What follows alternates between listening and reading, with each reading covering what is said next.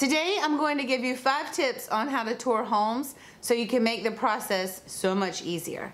And I'm going to get started right now. Hey everyone, my name is Jamey Prezzi. I'm a real estate agent in Miami and Miami Beach. And today I'm going to give you some really good tips on how to tour homes so that you are not overwhelmed with the process and you can make the process of selecting a home so much easier. But first, before I get started, if this is your first time here, hit the subscribe button so you never miss another update. I do put out new videos every week. Also, use the link in my information box and download our free guide today. Okay, let's get started.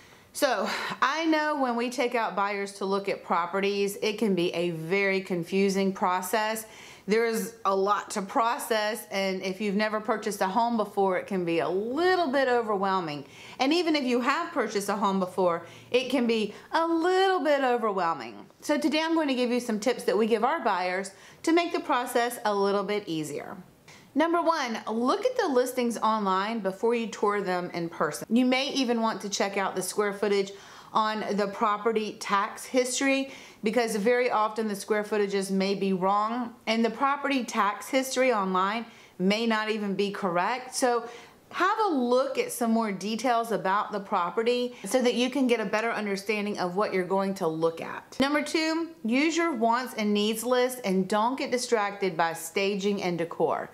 Sometimes people stage properties and they look amazing, but when all the furniture is out, it may not look so good. So really try not to get distracted by the furniture. Try to visualize the property without the furniture and make sure that it works for you. Number 3, create some general questions that are very important to you.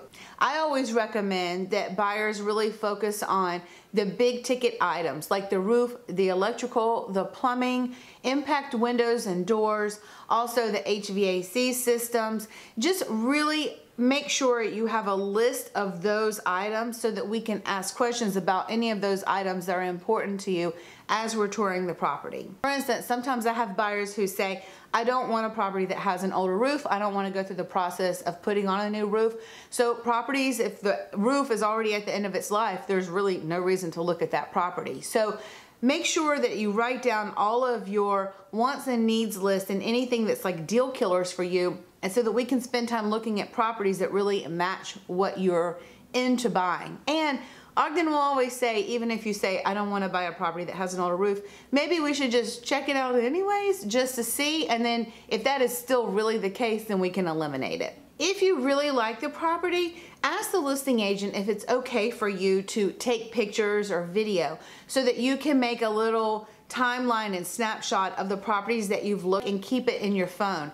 That way, when you think about it and you have questions about it, many times you can go back and look at that video or at some of those pictures, and that will allow you to remind yourself, because after you've looked at 5 homes in a day, I can tell you it gets very blurry. So definitely ask if you can take some pictures or video so that you'll have it for future reference when you need to refer to any questions. And always, we can always go back and look at the property another time. And last but not least, one of the most important things that we have to do when you're touring homes is not line up 100 properties to see in one day. My recommendation is really to keep it around 5 to 6. That's really still a lot to take in. And even in today's market with the limited inventory for single family homes, we may not even be able to see that many. It may be 1 or 2 a day. But generally speaking, you know, in a regular market, just really limit it to about 5 or 6 because that's a lot of properties to see, a lot of systems to remember, details, design, location, lot size, and more. So limit the amount of properties that you see in a day so that you can really remember them and take in those features of those properties as you tour them. If you have more questions about buying real estate in Miami or Miami Beach, we're always here to be a resource for you, and I will see you soon.